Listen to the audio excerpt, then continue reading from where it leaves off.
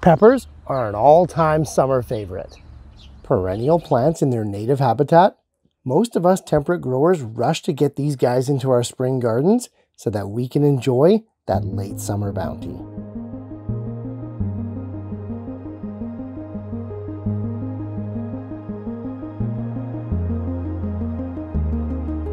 They aren't a hard crop to grow by any means, but pepper plants are far from maintenance free. Full direct sun, warm temperatures, moist organic rich soil, good drainage, good aeration,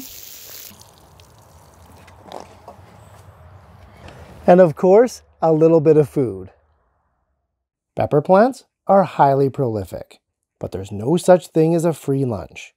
If we're taking this much out of the garden, we're going to have to put something back in as well. When grown as an annual, peppers are a 2 to 3 month crop.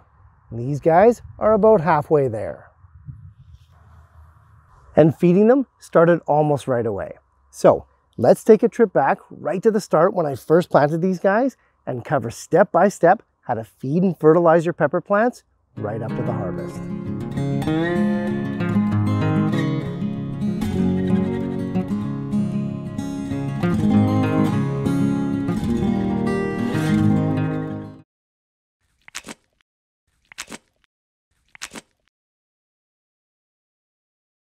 There's no doubt, seeds are amazing.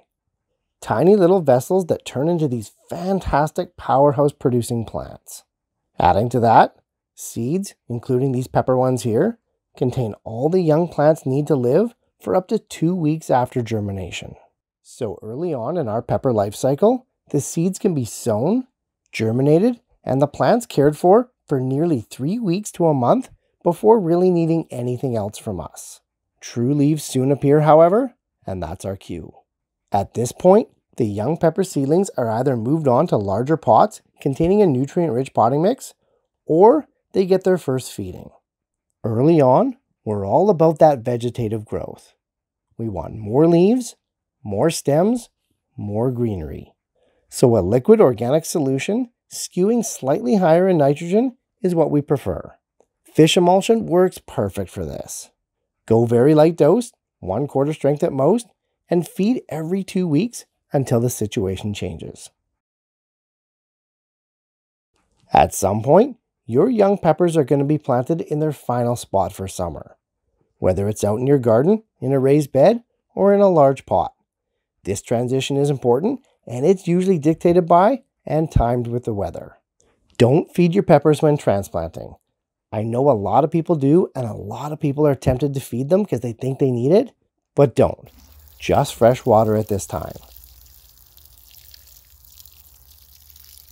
After about 2 weeks, however, we're ready for the second stage of pepper fertilizing.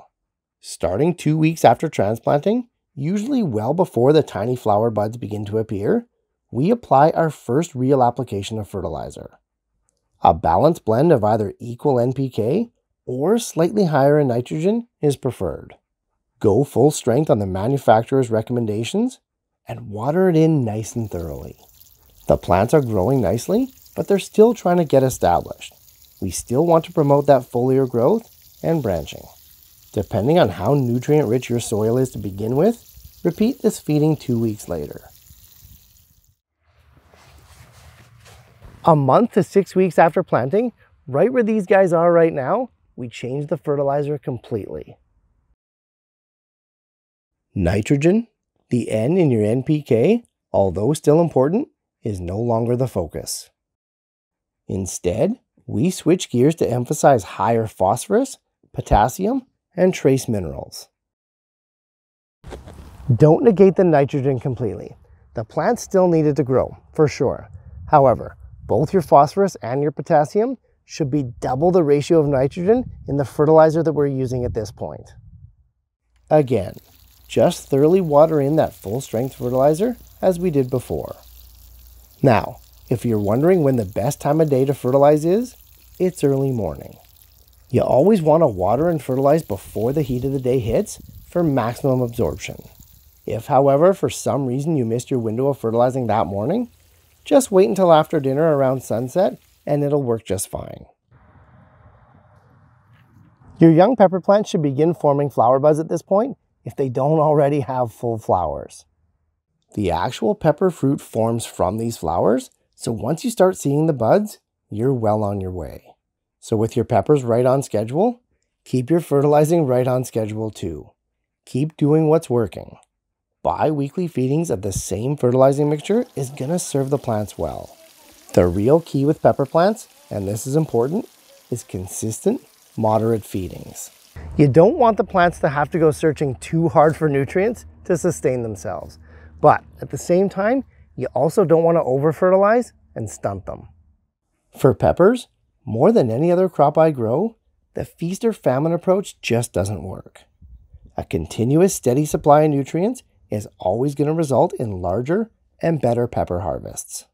Now, after 8 to 10 weeks in the ground, we're looking at our first harvests, especially for the sweeter peppers that tend to grow a bit faster. Now, for a lot of crops, check that most crops, harvesting and the time leading up to it, normally we'd back off that fertilizing completely. Not so with peppers. As a nightshade, they're naturally a perennial. They're going to keep growing and producing as long as the weather allows. Just keep that same feeding schedule every 2 weeks right up until your last days of harvest. The plants need it. They need it to produce the biggest, juiciest peppers possible. So, if we take a step back and look at pepper fertilizing as a whole, we can see that it's done in 2 stages. First, to promote healthy plants with large amounts of branching and big, well-proportioned foliage. Right off the bat, we want to increase and sustain a high rate of growth. Then, right around when the plant switches to flowering and fruit formation, we switch too. We move to a different fertilizer that supports bud formation and fruit development. Other than when we're fertilizing the seedlings, it's the same application rate and the same schedule. Just a slight alteration in the fertilizer itself. This makes it easy on us, the grower, and keeps it simple, which is nice. Couple of notes, however, before we wrap up. Just like gardens, not all soils are the same. Some may be quite different in the nutrients that they hold before you even get started planting. You'll find soils that are extremely deficient in some nutrients, while overabundant in others, running the risk of over-fertilization. So it's hard to recommend a feeding regimen without first knowing what you're starting with.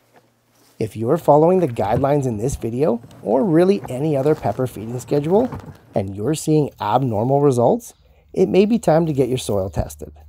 Further to that, the pH of your garden plays a huge role in a plant's ability to survive, let alone uptake a sufficient amount of nutrients.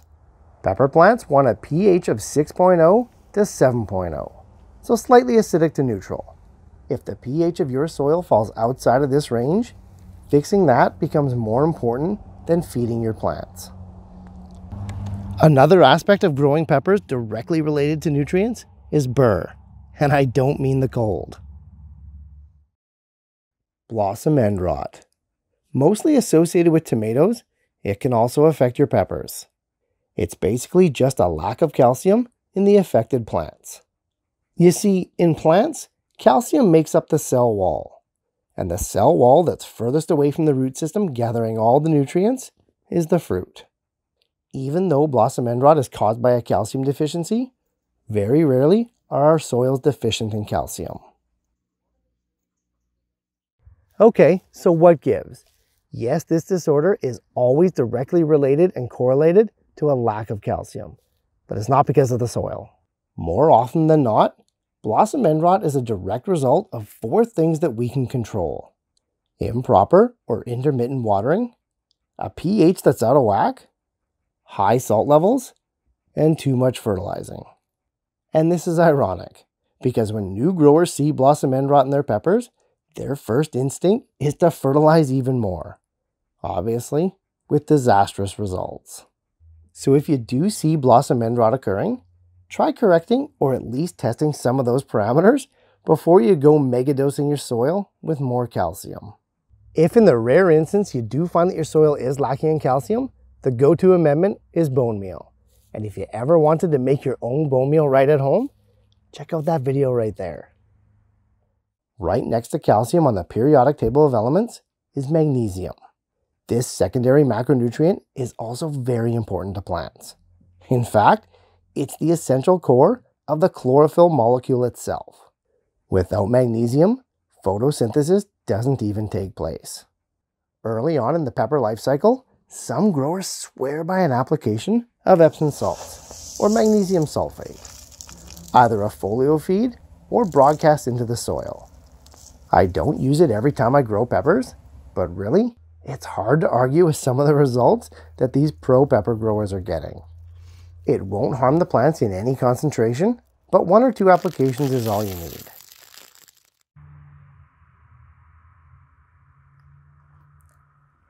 No doubt, that was a ton of info.